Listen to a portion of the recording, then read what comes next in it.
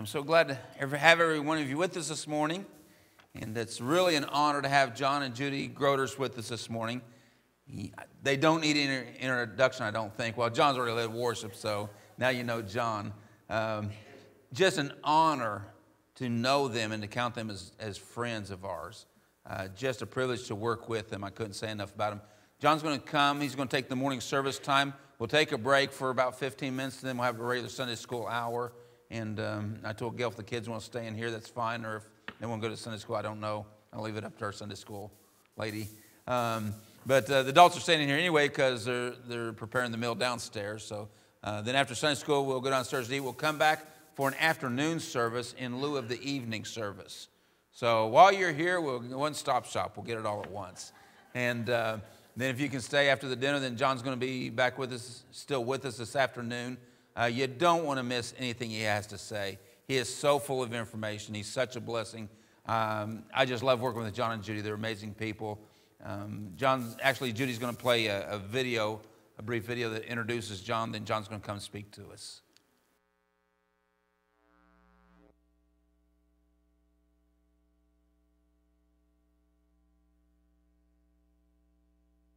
And there's a storyteller.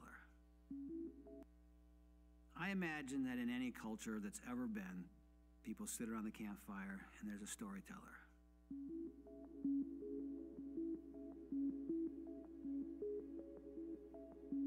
By the time we get to our era, you can tell a story now with all of these tools, music, big screen. What is it about people that makes us want a good story?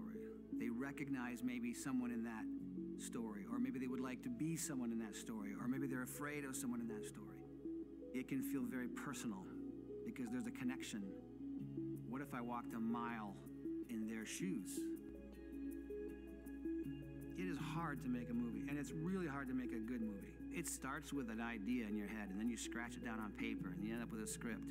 And then you start to assemble the pieces. You've got your cast that comes together, and then your sets begin to get designed, and your art direction comes into place, and then the lighting gets set, and then you walk onto the set for that day, and you look around, and you're there. Sometimes, despite however many times you've imagined it, it becomes vivid for the first time ever, right then and there. Part of it confirms the vision that you've always had, and then part of it expands the vision that you've always had. It's a pretty great privilege if you actually get to do everything from conceiving of a story and then writing a screenplay and then actually getting to make it into a movie. Because it is a beautiful thing when your film starts to assemble itself and you begin to step into your own story in a whole new way, as if for the first time.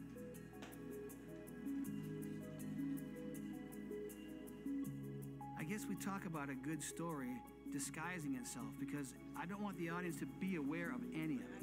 It's about giving them hints. It's about keeping them suspended from their own sense of analysis that actually engages the imagination. I want to do communication that engages the listener so much that they want to hear the next thing. And the story is about the connection between the audience and the storyteller. It's like we're back at that campfire again. You and me experiencing a story, lost in a story together.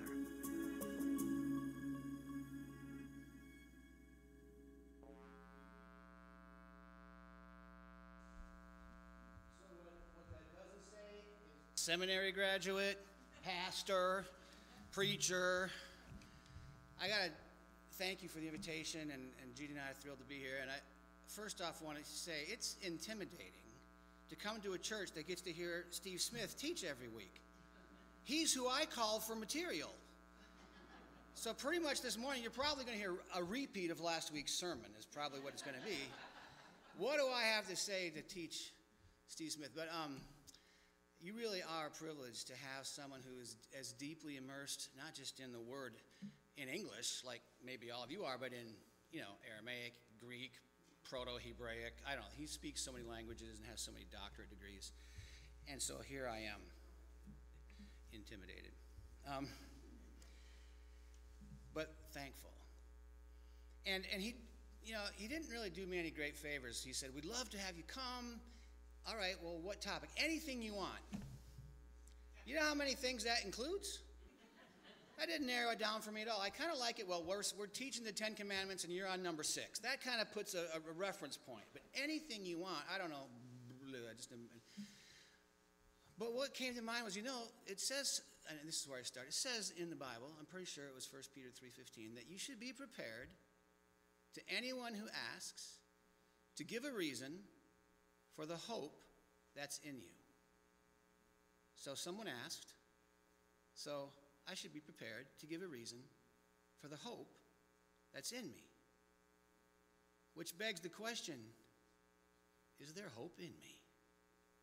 So today, in the 3 times we're going to have a chance to speak, I'm just going to make this real simple. The topic is why hope, and the first part, this is going to be this little part, is going to be me. I'm going to give you my testimony, basically. But why hope? You're going to get to know John more than you want to. Second part is going to be why hope you. You'll find out if I have prophetic wisdom or not. But I'm going to talk about all y'all, which I'm part of. And then if we're able to still move after the potluck, it's going to be why hope them. So that's basically the outline. Now here's the reality. Today, this day, do you feel the darkness closing in? I do. Whether you're a young person like Scott or whether you're an old person like Steve. No offense.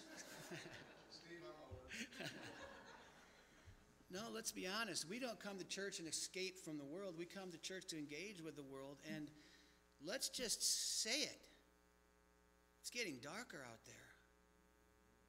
I mean, we can't ignore that there's hundreds of thousands of refugees leaving Ukraine today, pouring into Romania. In some cases, I talked to my Romanian friends yesterday morning, and they're scared in Romania. They remember the last time the bear took over. It was 50 years before they got rid of him.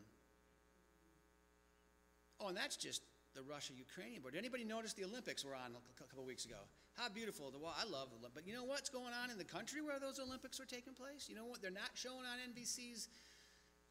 They're not showing that Christian pastors are being arrested daily, sentenced to 9 years in prison, 12 years in prison. Churches are being bulldozed. They recently passed a new rule. No one under the age of 18 is allowed in the church service. Kind of looks like they passed that rule here too, actually, but I'm sorry. No, you definitely under 18, and you guys. China is oppressing the church in a very systematic, organized way like we haven't seen in our lifetime. Or maybe you've heard of the little country known as North Korea, where do you know that if you even say the word God, you will be thrown in a concentration camp? Do you know that if you even are caught laying your eyes on a Bible, oh, I see a Bible, right there, I just committed a crime against the God, Kim Jong, which actually is an odd rule because it makes it difficult for the border guards. If we are smuggling Bibles into North Korea today, let's say we're going to do that, be kind of dangerous but fruitful. If at the border they open my backpack and the guard sees I've got 15 Bibles, the guard will go to prison for looking at the Bibles. See the counterintuitive logic that it's not working in their favor right there? It's dark in North Korea for Christians. It's dark in northern Nigeria for Christians. Do you know that in northern Nigeria today that villages are just systematically being gunned down with automatic weapons from radical Islamists and the Fulani Muslims? Do you know this is happening in our world? Do you know what it's like for Christians in Pakistan? Or let's talk about Iran. Now, at the same time, Iran is persecuting the church like you can't believe. Iran also, from what I've heard, is the fastest growing church in the world. And I'll tell you, the Christians in China, they're not Christians in name only, Sinos. If they're going to follow Jesus, man, they're going to follow Jesus. It's sort of like you mentioned this morning, Glenn. I mean, am I willing to give everything for this? Because that's the world we live in.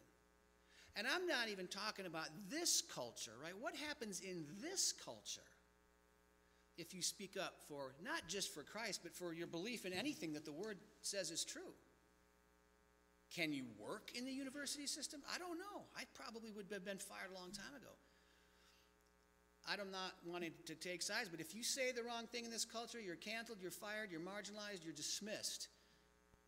This is the nation that was founded on the principles of the Bible? This is the nation on whose dollar bill says, "In God we trust"? What is happening? We're not going to meet in church and ignore the darkness that's going on in the world. I try to ignore it, to be honest with you. I stopped listening to the news. I listen to classical music in my car. I just want some peace. I don't want to be ignorant, but I don't want to be constantly bombarded with a news media that I don't trust, which you can add to a government that I don't trust, a medical community I don't trust, some of the church I don't trust. It's terrible. Who are we going to turn to but each other in this day and age? So the question I'm asking myself, is there any hope in me? Do I have any hope? It's a good question. Not to prepare a message on and teach, but just reflect. Just ask yourselves. Be honest with yourselves. When you close your eyes at night, when your head hits the pillow, are you hopeful or are you hopeless? John, what's the truth? I'm sitting at my table. I have hope. I really do. Maybe you could say, well, you're an optimist on the personality scale. Yeah, maybe. My wife is an introvert. I'm an extrovert. I get energy from people. She gets energy from space. You know, there's different kind of personalities. I don't want to make this a blanket statement. But here's the question. You know how people say, somebody said, I don't know, maybe, by the time you're about 50, that you have the face that you've earned.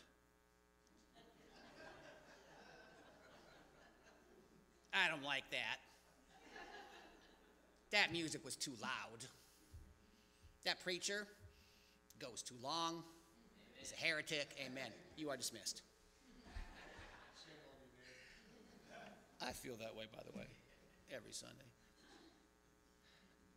I was asking myself, but some people have a joyful countenance. And in Christ, right, joy is one of the side effects. That's not maybe if you happen to have the right personality. Joy is our middle name. So I kind of put it like this, you know, if you have the face that you've earned by the time you're 50, what about your heart? Does your heart have smile lines on it or frown lines? So ask yourself that question. I'm not trying to beat you up. I'm just saying let's be reflective. And as the world gets darker, if you have smile lines on your heart, it's probably not anymore because of the things that you used to think the world had to give you. Right? Like if you really have this joyful, optimistic, future-oriented perspective, it'd be unlikely it came from the places that I used to think gave us that kind of courage and encouragement. So since that verse is in 1 Peter, right? 1 Peter 3:15. I'll read it to you, and it's 1 Peter 3:15. But sanctify the Lord God in your hearts. That's kind of strange. How can you sanctify the Lord? He sanctifies us. And always be ready to give a defense to everyone who asks for a reason for the hope that is in you. All right, so if I did this little self-analysis and I started to say, okay, Peter, who are you and who are you talking to? Now I'm wading dangerously into Steve's territory here, but I'll give you what I know. If I mess up, please just, I don't want to give any falseness. But Peter, Simon, is called by Jesus, right, with his brother, Andrew, little town of Bethsaida. I've been to Bethsaida. I'm sure Steve's been to Bethsaida. It's just a little nothing town. It's on the north coast of the Sea of Galilee. If you go there today, it's been excavated. They'll even tell you they think they know where Peter's mom's house is. Who knows? I can't tell. But so Peter's from a little fishing village, and he's fishing with Andrew, his brother, and he's married. He's young. Now, there's a picture back in your sanctuary I noticed last night, painted by a little-known painter named Rembrandt. That's his first name, by the way. Von Inns is his last. Rembrandt painted a picture of Jesus in the boat, storm on the Sea of Galilee. And there's Jesus asleep, and there's the disciples, gray-beard old men. I don't think Rembrandt got that right.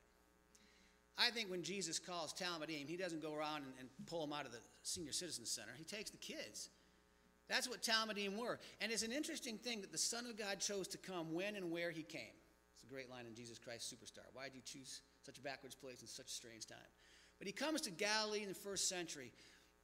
I can't tell you why, but one of the things that's unique about that is Galilee in the first century was the place in all history and in all the world that was most devoted to this rabbi-talmidim, rabbi-discipleship relationship. So that's a little different than going to school. That's a little different than going to the synagogue. A rabbi, like the famous rabbis Hillel, Shammai, those guys would look for the best and brightest students, and they would give them a call. You can come and follow me, and you can come and follow me, and you can come. And the Talmidim then leave their world of whatever it was, and they become the disciples, the Talmid of that rabbi, which is a full-on immersion program. It's not just a classroom situation where you're going to learn only from the rabbi. That's part of it. But the deeper connotation is you're going to learn to walk as the rabbi walks. And they say that all the time in Hebrew. It's the walk. And what's the walk? Well, the walk is the way you live your life in its entirety. So this rabbi doesn't work from 9 to 5, Monday through Thursday, take Friday off, and then preach a sermon on Sunday, and then go home. This rabbi is being watched 24/7 in everything he does. His entire conduct is visible to these Talmid. Peter, Andrew are called from Bethsaida to follow Rabbi Jesus. And the rest of the disciples are called. They're young. They're young. They're probably 13, 14, 15. Maybe Peter a little bit older because he's married, but they married young. Maybe possibly Matthew a little bit older because he'd been a tax collector. But now they're going to write their Gospels, right, in the 60s or later in the 70s. So if they're already 50 years old or so by the time Jesus calls them, they're pretty old for that culture. But think of them as young people. So I say all that to say, who's the Peter we kind of talk about in church a lot? We talk about Peter in a lot of ways, to me, like he's a young King David. He's tempestuous. He's fiery. He's probably athletic. He's all in or he's all out, right? I mean, we like Peter because he's got passion. And he seems like he's a natural-born leader. It reminds me a lot of David. And when he makes a mistake, boy, he makes a doozy, sort of like David. I mean, Peter is the one who when they say, well, who do you, they say, people are saying that you're Elijah. People are saying you're John the Baptist. People are saying this and that. And Jesus said, well, who do you guys say that I am? It's Peter who raises his hand. You're the Christ. You're the Son of God. And Jesus says, flesh and bone did not reveal that to you, did he? You didn't learn that from man. You learned that from the Father. Peter spoke up, and you know what? He was right. And then shortly after that, he sees Jesus on the storm of the sea walking, and Peter, he jumps out of the boat. If it's good enough for you, and he starts walking. And then he looks down, and he starts sinking. That's Peter. He's either walking on water or he's sinking fast. But the thing is, that's the young Peter, right? That's the Peter of the Gospels. We don't stay the same, do we, our whole lives? You can't define us only by what we were like when we were 14, thank God, or 18. And now, we're going to read this epistle of Peter, written in around 62 or so AD. Peter's in Rome. He calls it Babylon, figuratively speaking, as the place apart from God, Babel. Rome is the new Babel. And Peter writes this letter, and he says, to the pilgrims of the dispersion in Pontus, Galatia, Cappadocia, Asia, Bithynia, elect according to the foreknowledge of God the Father, in sanctification of the Spirit for obedience and sprinkling of the blood of Jesus. So he's writing this to a group of Christians in what's today modern Turkey, right? It was called Asia Minor. I've been to all these places, Galatia, Cappadocia, Asia, Bithynia. Why are they dispersed? Well, they're kind of like Ukrainians right now who know the Russians might come and get them. Or even worse, they're like Christians in modern day, today, Afghanistan. Do you know what is happening to Christians in Afghanistan? Now, I'm going to tell you, I want you to know that I'm not talking about this like I'm a big scholar.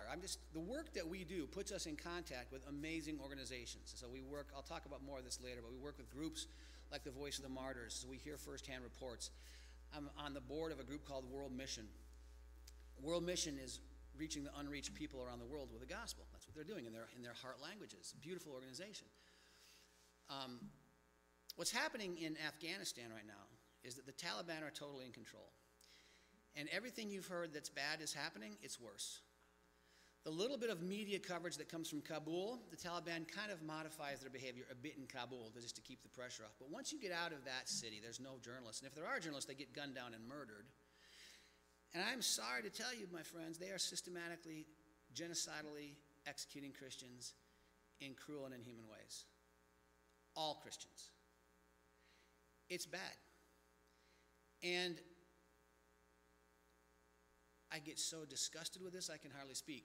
We left $80 billion worth of weapons to put in the hands of the Taliban, including our biometric records and resources. Our biometric records and resources mean even if you were to say, let's just throw our Bible away, and if they come and ask, they've got records of you because we kept them. So they know, oh no, you two have, we can see that you listened to a sermon once on your phone. Off with their heads. Oh, we see that you two once had a Bible app on your phone. We'll gouge your eyes out and we'll skin you alive. They're killing people. Now, I'm not telling you that because I heard it on TV. I'm telling that because I heard it from the man who is in charge of getting Christians out of Afghanistan. One man. I'm going to call him John. We interviewed him in our studios. We had to black out his face. He would be in mortal danger if he were found. Just a few weeks ago, we sent one of our team members, Hajin, who works for us, on a film trip to the border of Afghanistan and Pakistan. He saw this stuff firsthand. And I'm going to tell you more about what he saw in terms of the miracles of the Lord and how many people came to Christ on this trip. But all that is to say, the Christians in the Dispersia who are in places like Cappadocia and Galatia, well, you don't go to Cappadocia for the scenery. You don't go to Cappadocia for the restaurants. Have any of you ever been to Cappadocia in eastern Turkey? Have you ever been there, Steve? You go to Cappadocia to hide. Why? Because the rock there is what's called tofu rock. It's soft. You can carve it with a spoon. The mountains are filled with caves and places. I can show you a couple pictures of Cappadocia. This is an artist's rendering. But they built cities underground. We visited one called Derinkuyu. It goes 19 stories down. I got horribly claustrophobic the first time. I'm walking down this stairway. It's getting narrow and narrower. The air is getting hot. There was a big line in front of me that I couldn't pass, and I don't like the cave thing, really. I look behind me. There's 150 Japanese tourists, and I'm like, oh my gosh, I don't like this. I'm carrying this bag. I snuck off into a little crevasse, and Judy, who was behind me, saved me, of course, again. And I said, Judy, I can't breathe. Can you carry my heavy bag? So, of course, she carried it down. She was fine. Not proud of myself. But Derinkuyu was an example of why you go to Cappadocia. You go to Cappadocia to hide. Because people are going to come, and better to hide. So what Hajin filmed, my guy, a month ago now, on the border of Pakistan, was a bunch of refugees from Afghanistan hiding. Now, they're not 19 stories underground, and we can't tell people where they are, but they're basically an unfinished concrete block. There's a lot of unfinished buildings you'll find as you drive through Turkey and Pakistan. They start a project and then they abandon it. So sitting on the floor, 70 to 80 people in a room, not allowed to go outside, there sits the Christians, who, by the way, had to escape in the middle of the moonless night. Why? Because the Taliban has the drones that we left them. So they fly drones over the border looking for these escaping Christians. Did I mention I'm disgusted by this? Well, the Lord is still at work, and some of them are getting out, and they're finding these little, you can't call them camps. They're not really camps like there's a fence and a swimming pool. They're just a concrete building that society doesn't really pay attention to, and there are dozens of these camps today. And there are these Christians. They don't know what the next step is. They don't know. I kind of picture the people who are receiving Peter's epistle as those people. Now, what would you write if we handed out paper today, or we all got on our iPads, and I said, hey, here's the addresses of our brothers and sisters in any of these countries that I just mentioned where they're suffering? What would we write to them? Condolences? Probably. That's where we'd start. That's why my heart starts, is condolences. Interesting, isn't it, that Peter writes about hope. Listen to this, how he starts the letter.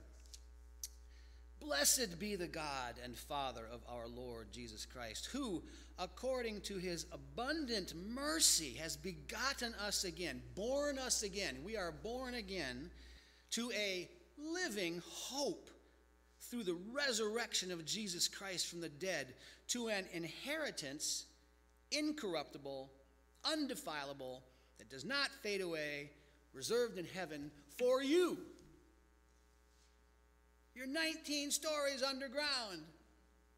And he just said you have a living hope. And he gives you this picture of glory to hang on to.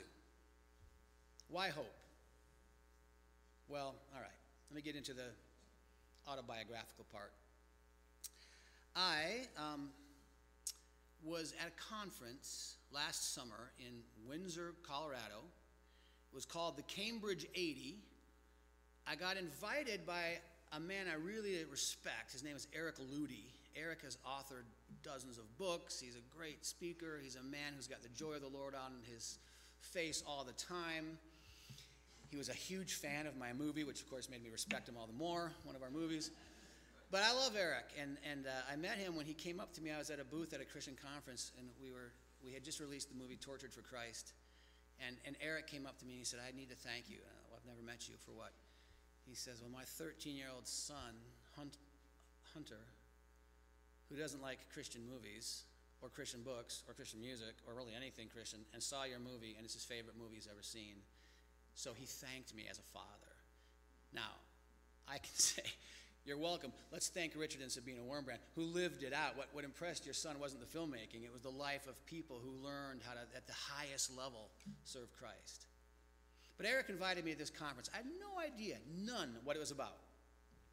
But I said, yeah, okay, I'll come. You're only inviting 80 people. It seems like kind of an honorable thing. So I get to this conference. There's no agenda. There's no main speaker.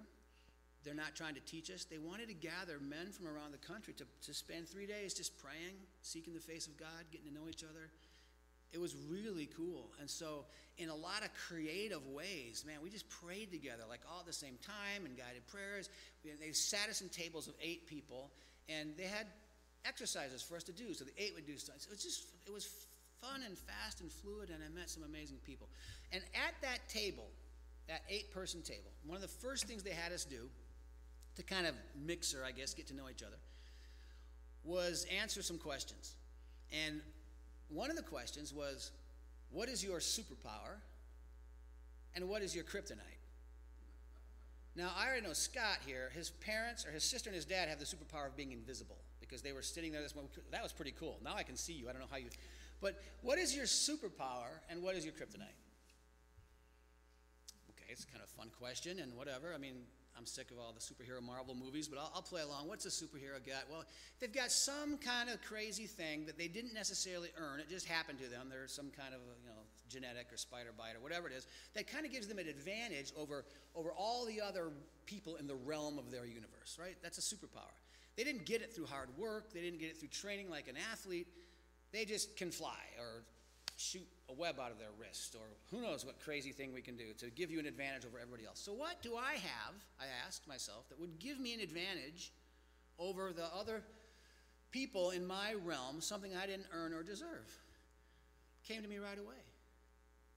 I have a loving dad. You know how rare that is in this world? Have a father that you respect, who stuck around, who stayed true to my mom. I have a loving dad. If you look at prisons, and you look at the men in prisons, you talk to anybody that does prison ministry, and they'll give you incredible statistics about the numbers of men in prison who are fatherless. The Bible word for that is orphan, by the way. So my dad, Judy, you got a photo of me and Dad when we were little? All right. Okay, I'm the little one there. I was shaving at age 4. I'm very mature. No. So that's my dad, Larry Groders, back in the 60s, and then there's my dad on the left sometime now. Larry, tall, handsome guy, was a great athlete, very humble, and surprised, he started dating my mom. My mom and dad were born and raised in Grand Rapids, Michigan. They met in high school, and they were together. And then my dad graduated from Hope College, and he decided he felt the call of the Lord. It kind of came out of the blue. He hadn't been planning on this, but he felt the call of the Lord to go into ministry. And so he entered the seminary right about the same time they got married, 1961, and he became a pastor. I was born in 62, so I grew up in a pastor's house with a dad who played ball with me and played basketball with me and was just a great guy. That's a superhero kind of thing for me. And it wasn't just I had this sort of fatherly relationship that I'm glad at, but he also modeled, not just kind of lectured, but modeled like a rabbi how to walk the walk, right? I mean, my dad walked the walk. And in his churches, we were in Arizona. My growing up years, we spent about 12 years in Scottsdale, Arizona, at a big church out there. And then my dad took a little church in northern Michigan, a little town called Charlevoix, when I was a high school freshman, and we moved the family from the desert to the north. And I just loved the north, and I just loved the little town and Lake Michigan and the coast and the seasons, and I still do.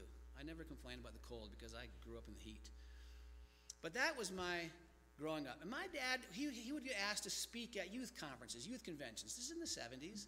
And he would always take me. I mean, I'm 8 years old, and I got to stand up there with my little guitar. And back in those days, the high school kids could play Young Life songs on the acoustic guitars, and that was how the singing time went. And so we're banging away for those Tears I Died and Pass It On. And there's 4 or 5 high school kids, and there's little 8-year-old me getting to be a part of this, which meant I also got to hear the speakers at all these camps. And I'll be sitting on the ground. And it started to kind of dawn on me in those young years. I couldn't remember what everybody said. As good of a preacher as Steve is, it's tough to remember what he talked about last week, much less 6 weeks ago, right? It's tough. But we know we were blessed by it. We know that truth was bouncing off of these walls, and we know that we were in the presence of something that we thought was real and solid. I remembered that the teachers at youth camp, whatever they were selling, I wanted to buy it. And I'm glad I was there. And then for me, it was nothing really very dramatic, but I do remember I was 12 years old. I was at a little camp in the desert, an ugly one called Huachuca Oaks, and I'm lying in that bunk bed made out of wrought iron and going to bed, just praying to the Lord. You know, I've been around you my whole life, but I want to make sure that you're completely, I'm completely in. So whatever it means to just invite. So that kind of step happened because of the modeling. I was raised in it, right? I never had a big atheist time. So that was my childhood. It was pretty good. I was the oldest of 3 kids. Then I'm going to advance you. I told you this is just a big old long story about me, so I apologize. This feels like home slideshow. So then advanced me to college, and there's my wedding day. I'm the young guy on the left. Now my wife, Judy, is amazing.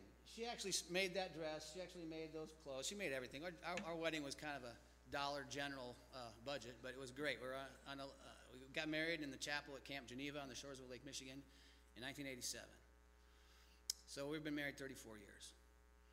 So we have really walked a walk together, as a lot of you have. We just saw, I guess on your anniversary here, you have to give money. Is that what they did? They come up and they have to give money on your birthday or your anniversary? That is manipulative. Man, you guys are clever. It's bad enough we have a birthday. Now we have to give money.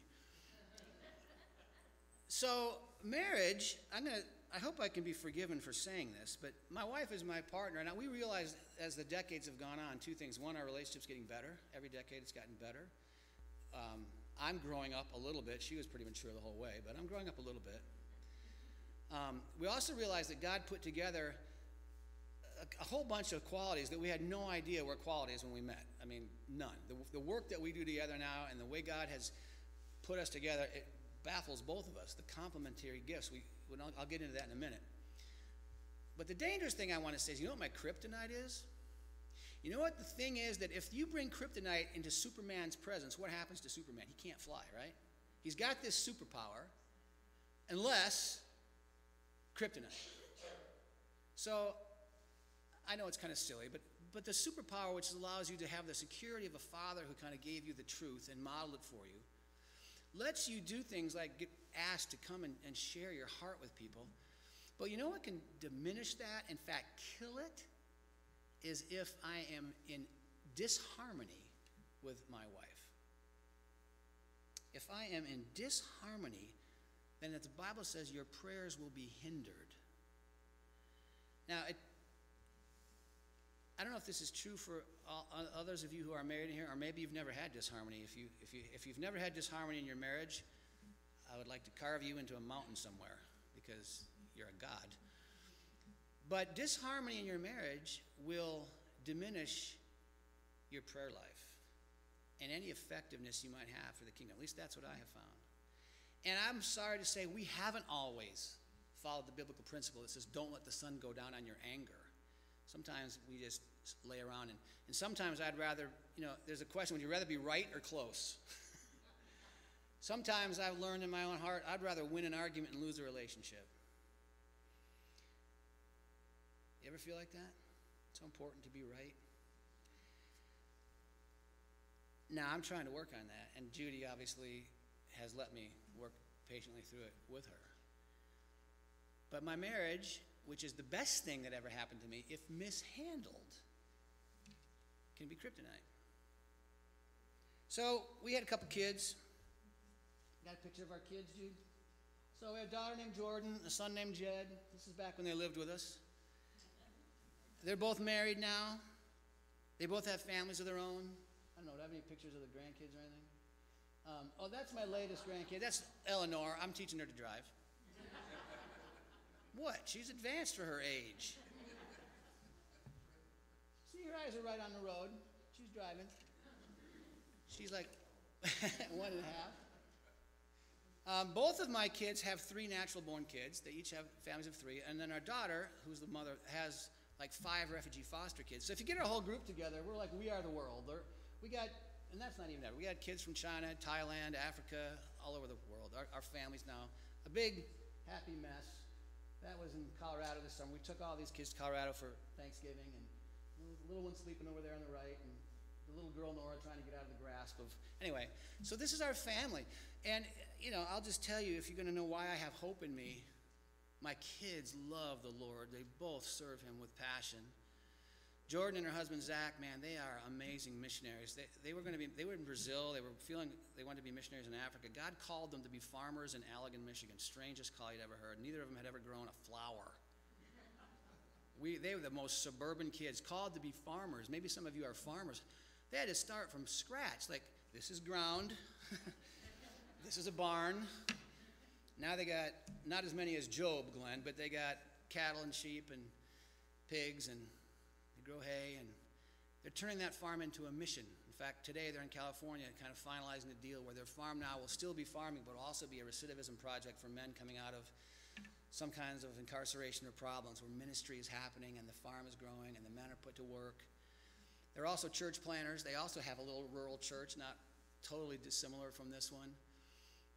They're generous to a fault. My daughter, I'm so thankful, and I have such hope because they married well. My son, Jedediah, he's a pastor in Colorado Springs. He pastors at a wonderful church called Springs Community Church, and he does the music there, the small groups there. He preaches once a month. And there's my dad and my son. So it's 3 generations of preachers, except for me in the middle, who isn't one, except today.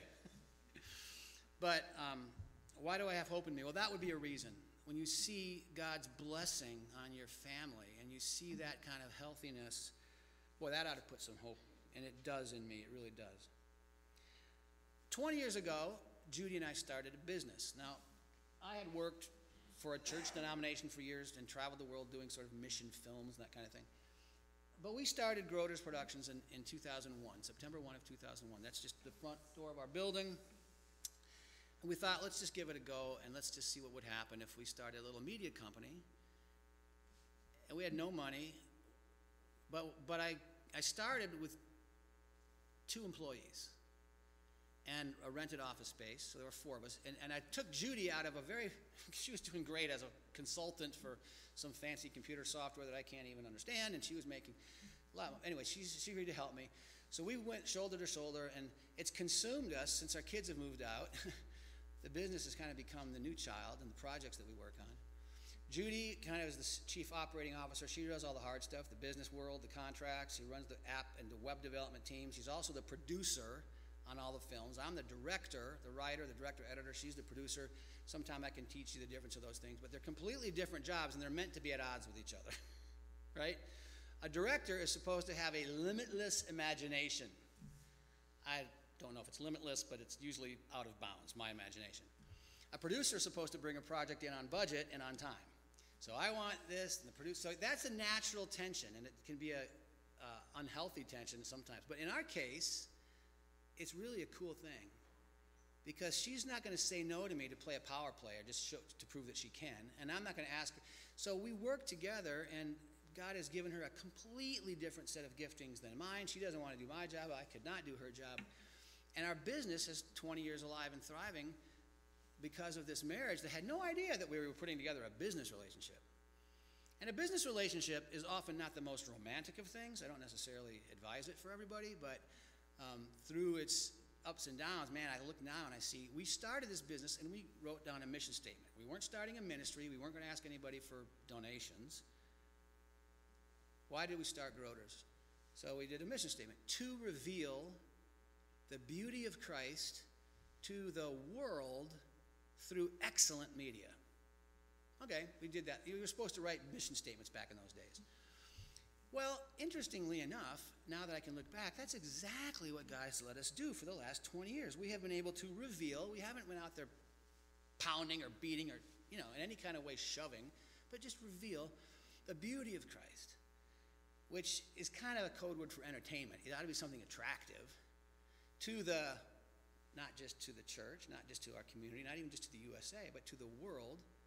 And then through media with this word excellent, which was maybe a little bit presumptive 20 years ago, but it's been our goal all along. And it was our commitment. So as a business, what God has taught me has been ridiculously cool. We've done 80 episodes with a guy named Ray Vanderlaan. Maybe some of you might have heard of a series called That the World May Know. With Ray, we have traveled into almost every square inch of the biblical lands, from the Sinai deserts through Israel, Jordan, Egypt, Rome, Italy. We've been everywhere doing these half-hour episodes with him where he brings a group of people. They're like History Channel things where he's marching around, and we've got maps and graphics and recreations and sound design and music and all the best. So this is just some other pictures. I've learned the Bible from Ray in the Judaic Hebrew context. Well, that was helpful. Another project that we had, I just want to give you a little bit of my history. We got a call in 2006 from a group I'd never worked with called Answers in Genesis. They were building a thing called the Creation Museum down south of Cincinnati. And they called and they said, you guys are a production company. Somebody recommended you to us. Would you be interested? We have a bunch of media needs. So we went down there and we met with them. We ended up producing 50 films for the opening of the Creation Museum. Some that were huge, big 3-screen, interactive, water squirts on your face and the chairs shake, really fun. Some that were scientific kiosks. And I remember when I went down there, I really didn't have any education at all about this concept of creationism. I kind of figured, I don't know, wasn't there. I'm a Christian. I'm fine with all that. This is where I was. But in the process of that job, I got to interview about 20 or 25 of the world's leading scientists in their areas of speciality. And let me tell you, if it's intimidating to preach in Steve Smith's church, it's really intimidating to have to sit down and conduct an intelligent interview with some of these geeky geniuses who you don't know anything about. I mean, I didn't hardly know what to say, but just get them talking. I'll give you one example. A guy named Dr. Emil Silvestru was the world's leading karstologist. All right, here's a test. Who knows what a karstologist studies? Anyone? Oh, I'm glad I wasn't the only one. Caves. Karstology's case. Steve knew it. He just wanted to make you feel bad. Emil was a professor at some University of Paris at Sorbonne. He was a world leader, and if you've ever been to any caves, man, they always give you the date. This cave is so many millions of years old. These stalactites or stalagmites, I forget, one's falling. But they take hundreds of thousands or half a million years to form, and 500,000 years for this and 1,000,000 years for that. And how would any of us ever question? I mean, we're not karstologists, so whatever they tell me, it took 10 million years for Carlsbad Caverns to form. And then Emil in his interview says, I always loved that theory. The problem is when the facts get in the way of a beautiful theory, and now we had the stalactites growing on the handrails.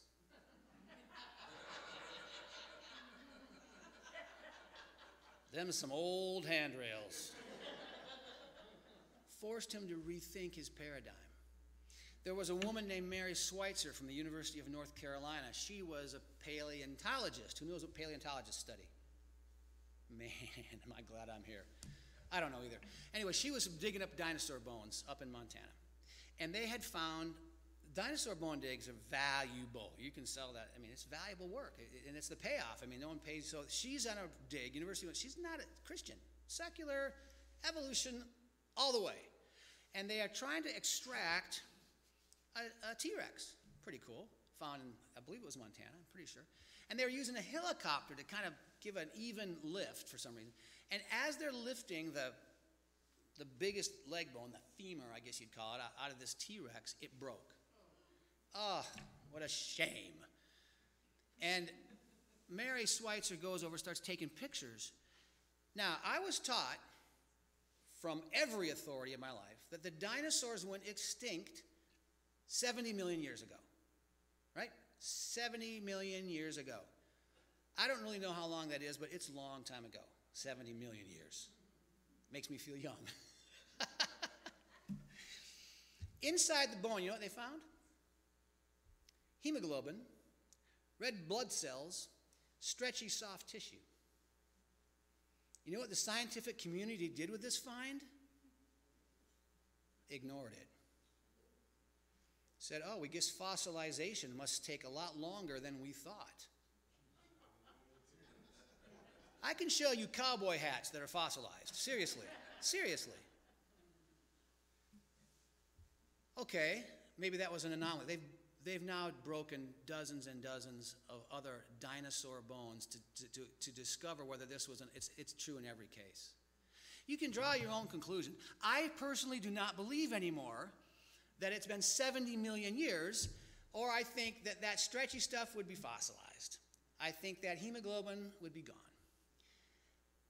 That's the kind of thing that I got the privilege of discovering, and I could go on and on about. We could speak about this for a month. I got a lot of books in my library. I don't lecture on the topic. What did it do for me as far as the hope that is in me? What if the flood wasn't a metaphor? What if the flood was a real event, like it's described in the Bible?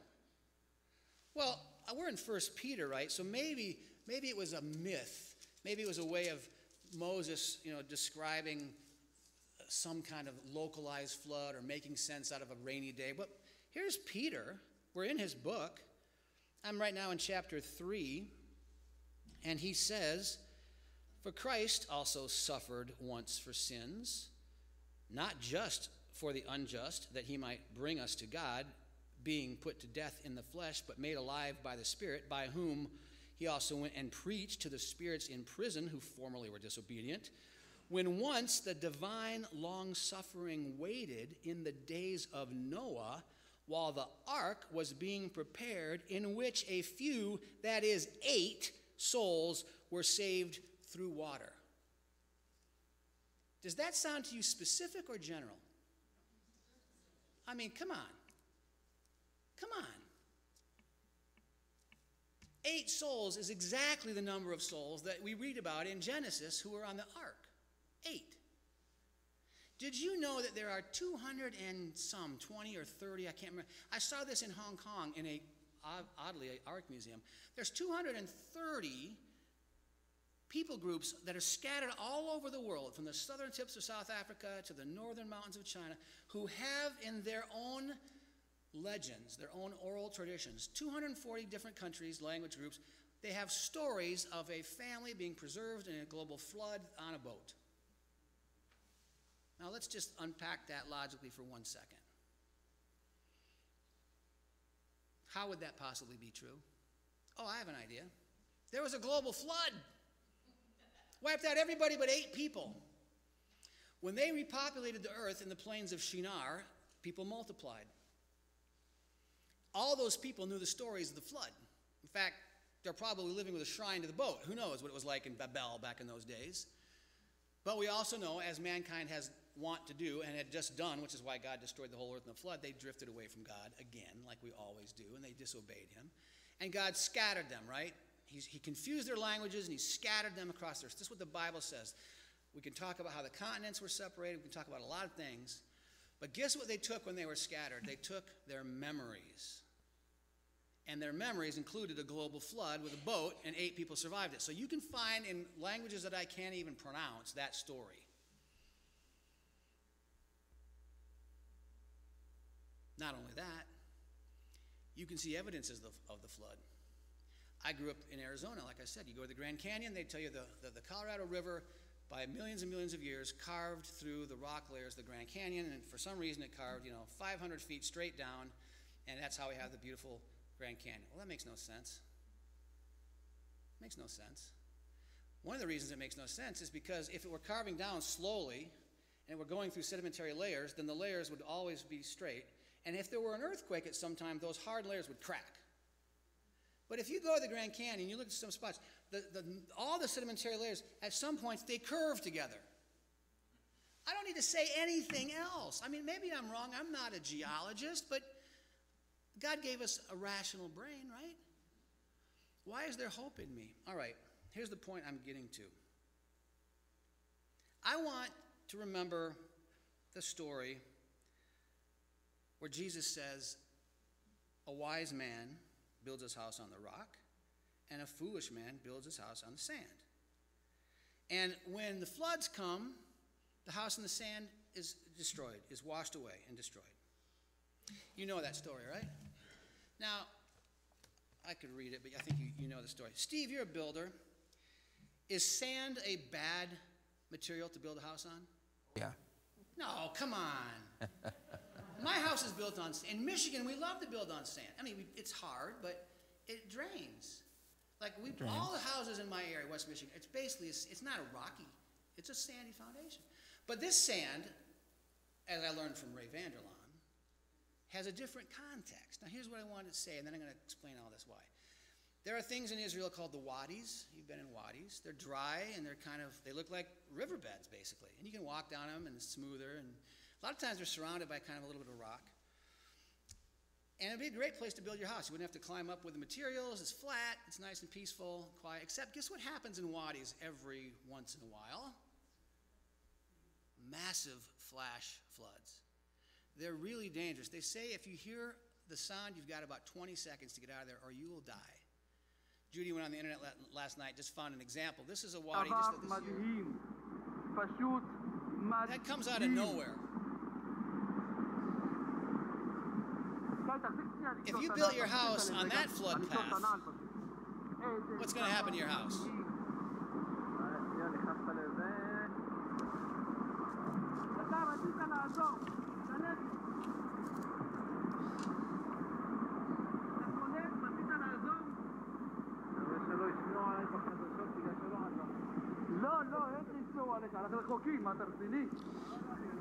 So here's the thing. Okay, thanks, Judy. The wise man builds his house on the rock. The foolish man builds his house on the sand, which means when the floods of life come, that house is going to get washed away. So your faith and my faith, is it built on rock or is it built on sand, right? Now, when I was 12 and sitting on the floor of those campfire Southern meetings in the mountains of Flagstaff or wherever, I mean, I believe truth was seeping into me. I believe the Holy Spirit was at work. I also believe that it's possible to be kind of emotional and to sort of say, I mean, if it's choice is hell or accepting Jesus, I'm in for the Jesus thing, right? Okay, nothing wrong with, I mean, any way the Lord works, fine. But if it's an emotional-based commitment to Christ, if it's just your emotion, which in certain moments is powerful and good, I'm not against emotion. But what happens when your emotion changes? Because it will. Your emotion will change. Let me just talk about marriage, for example. We work with a guy named Dr. Gary Chapman. Have any of you ever heard of the 5 love languages? Okay, a lot of you have heard it. It's been a best-selling book since the 90s. It's crazy. It keeps selling more and more. And he's written a bunch of other 5 love languages for kids and for military and for parents with dementia. There's a lot of things where the concept is if you learn to give love in the way the other person most appreciates it, you kind of get somewhere.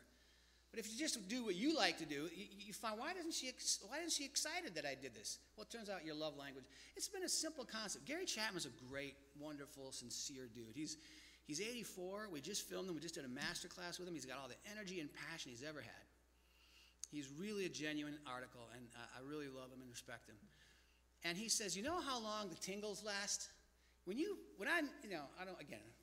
when I first saw Judy, she was playing on the Hope College volleyball team. And she was kind of a star athlete. She was spiking the ball in people's faces. She was a freshman starting on the volleyball team, and she'd been a state champion in high school. I wandered through the gym pretty much randomly one day, and there was a college volleyball game going on with pretty girls, so I sat down and cheered for the pretty girls. And Judy shamelessly flirted with me that whole game. I mean, just kind of that whole come hither. You know, I could tell. Now, she says she didn't even know I was there, but a guy can tell when that girl is putting out the vibe, right? Totally. Happens to me all the time. So out of some form of pity, I asked her out, and it went from there. But man, I had this feeling even before I knew her name, even before I knew anything about her, I already had this some sense, some spidey sense, that, man, I got to get to know this girl. That's the tingles, okay? It's fun. There's a billion songs written about it. Every Hallmark movie ever made is really, that's about as deep as it goes. I guess I don't know that. I don't watch them. So I shouldn't disparage Hallmark movies. I might make one someday. But what Gary Chapman says is that feeling lasts 2 years. Have any of you been married longer than 2 years? A lot of you guys have. We better learn how to build a relationship on something other than just emotion. Now that's going to be true, for me anyway, also with this commitment to this God I've never seen, to a Messiah who lived 2 millennia ago in Syria. If I'm going to really devote my life to that person, I don't think emotion's going to cut it. And so I still want to build my faith on rock, not sand. Does that make sense? If my faith is still built on sand, what's going to happen when one of my kids gets in that car accident that I know Steve has had to live through? What's going to happen when the diagnosis comes from me that I know some of you have gone through? Because it's going to happen. I mean, we know it's going to happen. I want my faith to stand on rock until my last breath, and at which point I want to be more excited than, I really don't remember my first breath. So for me, I don't know that this is necessarily mature, but here's how that process has worked for me so far. I read, I think it was in about the 7th grade, however old you are then. I think I was about that age when I read C.S. Lewis's book, Mere Christianity. My dad used to talk about C.S. Lewis a lot. He respected him a lot. So one day I got this little book, Mere Christianity. That book was a series of radio programs that Lewis had delivered on the BBC or something, and then they were transcribed, and I think his wife or somebody organized them in Mere Christianity. It's a wonderful little book. I just reread it last summer. C.S. Lewis is smarter than you are. I don't care. Even you. Maybe not you. He's certainly smarter than me. That guy was a brilliant, widely read, articulate man. I can't tell you how deep he thinks. And he put together his thoughts with a logical, philosophical defense of the veracity of the Christian faith. And believe me, as a 7th grader, that blew my mind. Wow, if the faith makes sense rationally to C.S. Lewis, it's certainly good enough for me. So C.S. Lewis, that's one of the books. Now, I'm not going to talk about the Bible. The Bible's in a whole other category. But C.S. Lewis's Mere Christianity, as a junior high kid, one of the books that helped me kind of push that house onto the rock a little bit. Now, fast forward to the 80s, and now this very best-selling popular book by Lee Strobel came out called The Case for Christ. Any of you ever seen the movie or read the book, The Case for Christ? Lee Strobel is an investigative reporter on the crime beat for the Chicago Tribune. He's an atheist. He covers crime stories. He's a good journalist, good writer, not interested in Christ. But he gets challenged, would the Christian faith, would it stand up in a court of law? If the evidence were presented for Jesus and against him, being the Son of God, how would the case be decided by an impartial jury? Anyway, he went on this expedition of sorts, and to his surprise and chagrin, he found out that the evidence for the resurrection and for Christ, the eyewitness evidence, would absolutely stand up in his world, a court of law. So I'm just going to say that was a second book that helped move me from sand to rock. C.S. Lewis gave me the philosophy background. This book gave me the evidentiary background.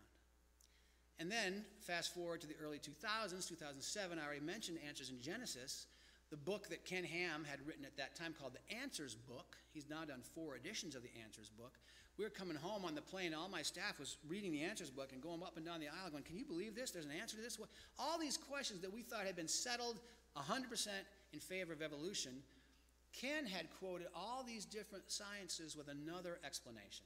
Now, I know that's controversial and people can come down on whatever side they wanted, but I had never even heard there was an option. And now I've got philosophical evidence, testimonial evidence, and way more scientific evidence than I ever thought existed. And I will add one more to the thing that has helped move my faith from sand to rock, and that's archaeological evidence. And I've learned this from your pastor, Dr. Steve Smith. We have done work together in Israel.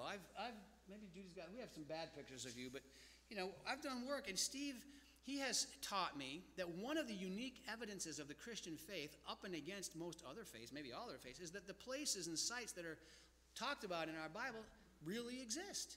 He's found a bunch of them. He's found mosaics. We've talked to a lot of the archaeologists in Israel who have found bulas and inscriptions. You know what that says right there? Steve, what does that say? Do you know what that is? Beit David. So in The house English, of David. I'm sorry. Oh, house of who? David. And do you know what that stone is called? The David stone. Tell Dan, yes, it's from the city of Dan. Mm-hmm. I was with a prominent Israeli archaeologist, Ronnie Reich, and I'm asking him and I say, so, Ronnie, do you believe that there really was a David? Is he historical or is he just metaphorical? And, David, yes, David, no, David, who can tell? It doesn't really matter. I mean, that's kind of how they go. And then they find this from 900 BC, talking about, what is it again? House of David. This is not an isolated incident, is it? I'm sure that he has taught you guys well about how archaeological finds, one after the other, are just corroborating the stories of the Bible. Can that help move your faith from sand to rock? I hope so. Now, what is the end result of this? For me, how exciting is it that the Bible is more trustworthy than the newscast? It's more trustworthy than my college professors in religion or science. In fact, it's so trustworthy that I can actually put my whole life on it from the first page to the last page. Well, that's something that's kind of fun. That's exciting. That's not just a have to. Because here's the thing. If the Bible can be trusted in what it says about history, then why couldn't it be trusted in what it says about the future? If we found out the opposite was true, there was no flood, there was no David. Peter didn't write the book of Peter, somebody else did, and they lied about it. If that's liberal theology, I have no interest in that faith. I would rather do just about anything else than follow a mythology or Aesop's fables. And Paul says, if Jesus didn't rise from the dead, then we're not good people, we're idiots. We're the biggest, but if Jesus did rise from the dead, man, we are something else. That's what I'm going to talk about in the next session. I want to tell you a quick little side trip here. When we started that business, I told you I had 2 employees, I had rent for the room, and I had no money. I didn't tell the employees this. And didn't really, we had some people that had said, we'll continue to use you, but those people all fell through. And on the very first day we were open for business, September 1, 2001, which unfortunately was 10 days before 9/11, which took everything off the table. But on our first day of business, in our little new office with 1 chair and 1 table and an editing machine and just a lot of empty space, by the end of that day, a friend of mine had introduced me to a guy named Luke Wilson from the Institute for Religious Research, IRR. They had been looking for a production company to bring to the screen 10 years of research that he had been doing on Joseph Smith. You know who Joseph Smith is, right? The Grand Bishop of the Mormon Church. And we said we'd be happy to have that job. By the end of Monday, day 1, we had a $90,000 job and a $30,000 deposit check in our hands. And I had never heard of Luke Wilson the day before. That was a bit of step 1 confirmation, like, Lord, we stepped into the river, and then you parted the waters. Now, it wasn't just the money, which allowed me to pay the people and keep the business open. The project was really interesting. Joseph Smith was the one who supposedly was visited by the angel Moroni and shown the golden tablets, and then he transcribed them from ancient Egyptian into English, and that becomes the Book of Mormon. So he's running on that for a long time, and he's an interesting character if you ever want to look into him. Not all that admirable when it comes to other people's wives and other people's money, I'll just say that much. The pressure and the heat starts getting to him because of his shenanigans with other people's wives and other people's money. And one day, in a town in Ohio, a traveling exhibit came through, ancient artifacts from Egypt. And this is before movie theaters and baseball teams, so this was a big deal. A covered wagon come in, the guy sets out his whatever he had, mummies and papyruses and this and that, and everybody from this town in Ohio comes by, Chandler, and they call, oh, get Joseph here. This stuff, he knows how to read Egyptian. Because he claimed he translated the tablets from the angel, who then took the tablets conveniently back to heaven so none of us could see them. So they go and they fetch Joseph. Hey, what's it say? Steve just did it for you a minute ago. I pointed to that Hebraic. What did he do? He read it, because he's not a phony. Joseph Smith opens this Egyptian papyrus scroll filled with writing, my interpretation, has no idea at all what it says, but needs to put on a bit of a thing. Oh, God, heaven has smiled upon us, he said. This is an ancient transcript from Abraham. And he wrote another. This is an ancient transcript from Joseph. Now, the proprietor of that little thing is going, cha-ching, cha-ching, cha-ching. We'd like to buy those because they're very valuable. Oh, yes, we must have them. How much are they? The price, the guy, they're worth, a couple of nickels. He charges, this is in the mid-1800s, $2,000 each. I can't tell you how much money that was, but it was everything everybody had. They had a big come to Jesus meeting. Everyone put all their savings in the pot. Michael Chandler drove away with the pot, and they left Joseph with these 2 papyrus scrolls, anxious to find out what Abraham had to say and what Joseph had to say. So Joseph Smith goes to work, thinking, I better do this. But this time, he has absolutely no idea what he's doing. He had as much chance of translating that as you or I would. Okay, well, there's a little diamond here, and there's a diamond here, so that must be A, no an E, no an O. And he goes nowhere, can't get anywhere, sort of lets time pass and kind of puts these things aside and just tries to let the hoopla go. Now, people had spent their life savings. They get so mad at him, they drive him out of this Ohio town, mad. And he goes up to Nauvoo in Illinois and establishes another beachhead of modern-day Mormonism. That goes well for a while, but he starts to get low on cash, and one weekend in a flurry of activity, he translates them both.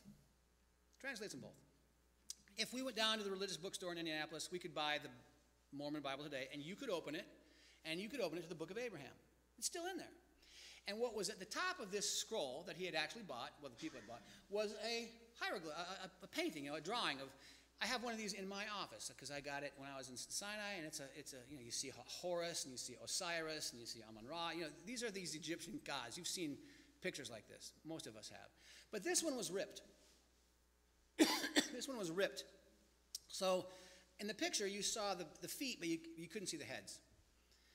So Joseph, in his inspiration and stupidity, drew them in.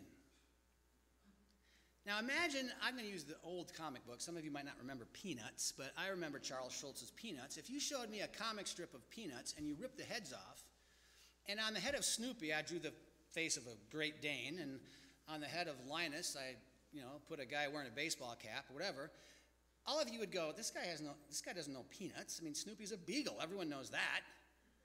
Linus is a boy.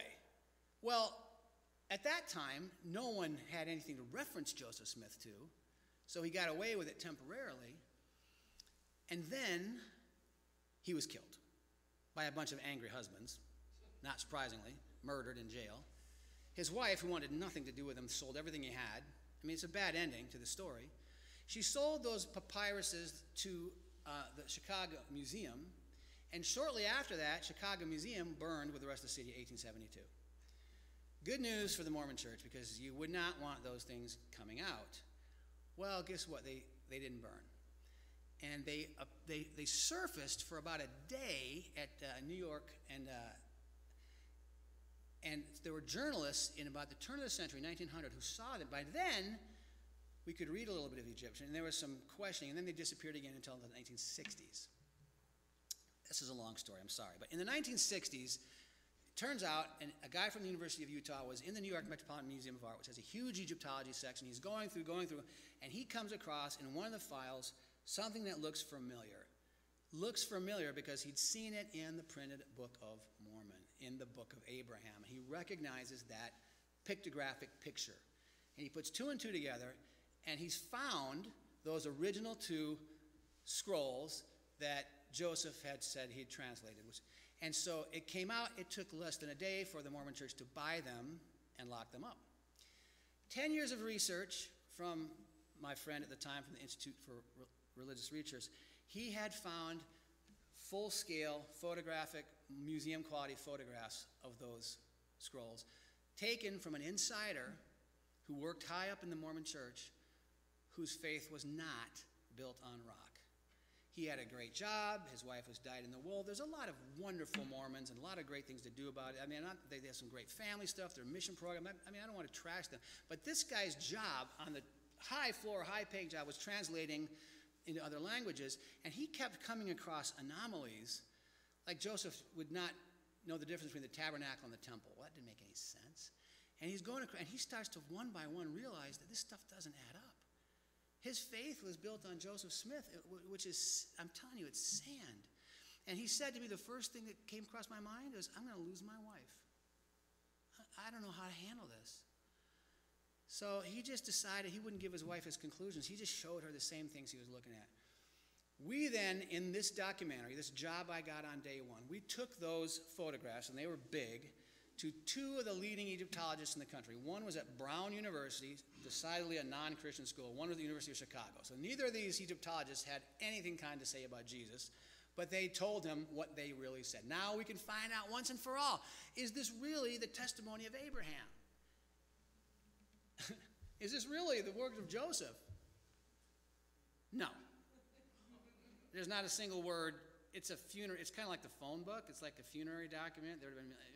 Not a single word is right. The Mormon Church ignored many requests that we made to them to go on record and answer this charge. To me, this is what, Steve, we would call a smoking gun. Now, again, people don't need to be judged by one time, and I don't want to make a big accusational here, but here's the thing. If Joseph Smith cannot be trusted in the one thing that we could test his interpretation on, how can we trust that he translated these golden tablets that we can't test him? That's a fair question to ask a rational person. I do not know how very rational people in the world have that question unanswered. The same is true of the Bible, except the opposite happens. It stands up time after time. So, did you put up, I want to show you the picture of Dunluce Castle. I was asked to speak to a graduating class this year of graduate students at a film school that I went to, Compass Arts. It was a virtual graduation, and I happened to be in Northern Ireland. Glenn, you mentioned In Christ Alone this morning. That's written by Keith and Kristen Getty, and we were filming a music video with Keith and Kristen Getty, who live in Northern Ireland, and we had to quarantine for a while, and it was really they were great, great people. And so we came across this castle, and I'm like, that is cool. Everyone loves ancient castles on the northern coast of Northern Ireland. So I filmed my little graduation speech in front of that, with that behind me. And I said to the group what I just said to you, that these three books had made a difference, and one of them was Mere Christianity. And by the way, C.S. Lewis used this castle as his model in his mind for what he called Cair Paravel, which is the castle that's in the Narnia stories. C.S. Lewis's story is fiction, but he drew his inspiration from Cair Paravel. We have had now a chance to travel to other places, to learn from other people, and to tell stories of Christians who now have built their house on such solid rock that it has withstood every storm. And I want to show you, just as I kind of close here, a quick clip, just the trailer, I think, from the movie that we just recently completed about Richard and Sabina Warmbrand and their transformation from atheists, hedonists. Actually, what it is Sabina goes, she falls in love first with Richard, and then, through him, eventually, kicking and screaming, she falls in love with God. And then the highest level is she learns how to love her enemies. So if you would just show that quick clip, and then I'll wrap it up. I want the same things every girl wants. And then a little bit more. I want you to meet someone. Oh. He's every bit as ambitious as you. Who's this? She is my niece, Sabina Oster. My mother is nagging me to get married. She's even picked out a girl. That sounds very nice for you. What do you think? I think my mother should ask me that question. Your mother's gonna kill me.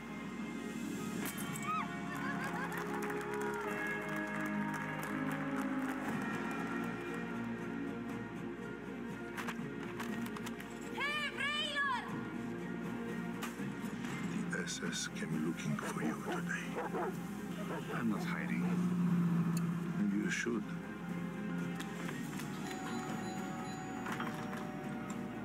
Sind Sie Sabina von Bald? We can get you to the border if we leave now. You know this is ridiculous. I'm collecting all the verses in the Bible that tell us not to be afraid. I think I might need to lean on all of them. If we stay, I'll follow the others into prison. It will be the end of our life together. Whosoever will save his life shall lose it. And whosoever will lose his life for my sake shall find it. We believe this or we don't. I think we have to stay. We have a job to do.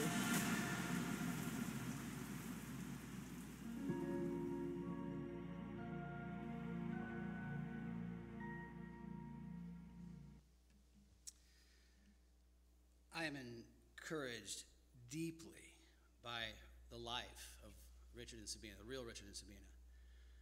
I love working with the actors. I love making this film, and it was a great blessing as a filmmaker, but just as a human being, to realize that there is a faith so deep where he says, there are 365 verses in the Bible that tell us not to fear. I might need to lean on all of them. We can have authentic fear, but we can have an even deeper faith. So do we? Do I? I go back to that question. If Peter says, be prepared to anyone who asks to give a reason for the hope that's in you, the first question is there hope in me? Do I have a heart with smile lines, or am I fearful? And I want to ask you that question today. This is not about your head. I know you believe the right things. I know you are taught from the Bible at this church. I know this church goes back to the 1840s. We stand on the shoulders of people of faith here. But ask yourself, do I have hope in my heart?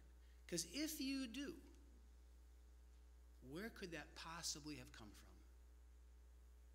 Do you think that that hope in your heart could come from the world? So this is the proof. This is the best proof I can offer you. That if you say, am I basically hopeful? The Heidelberg Catechism says, what is your only comfort in life and in death? And the answer is that I belong, body and soul, in life and in death, to my faithful Savior, Jesus Christ. If that hope is in your heart, only you know it. And if it is, there is your proof, your evidence that the Holy Spirit lives in you, because that could not have come through your eyes and ears any more than Peter's answer to Jesus, you're the Son of God, you're the living Christ, you're the Messiah. That didn't come to you from flesh and blood, that came to you from my Father. I don't want to be shallow and pretend there's not problems in the world. Now, I'm going to talk about that a little bit in our next session when I talk about you, but I'm going to go back to me. I am not trying to be arrogant. I'm thankful God has put hope in my heart. And I hope you are too. Let's just sing a song, and as we sing this song, Pastor's going to come up and pray with anybody who wants to come forward and do that kind of examination. Examine your heart. The rest of us, let's just stand and sing this.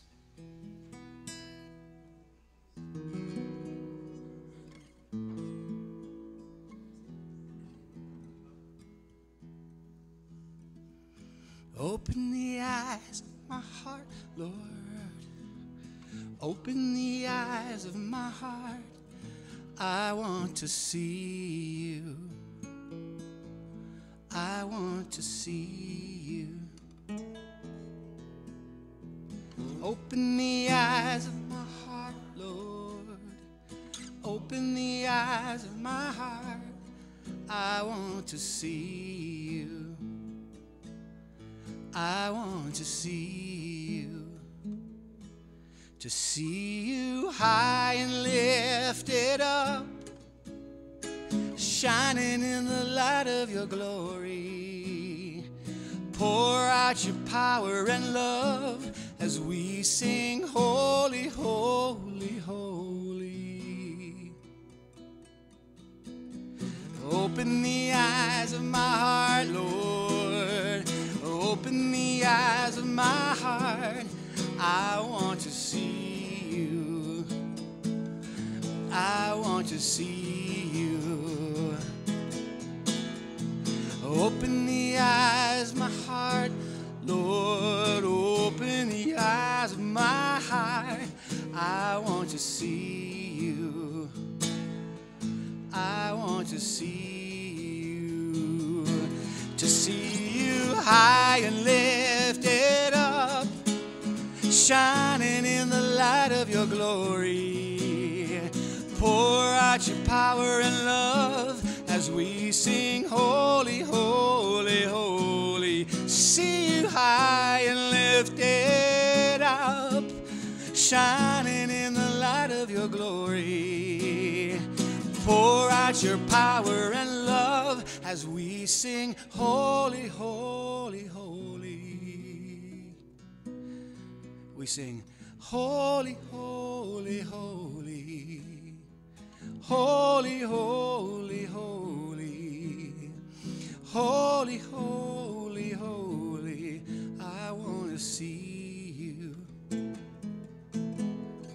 Holy, holy, holy.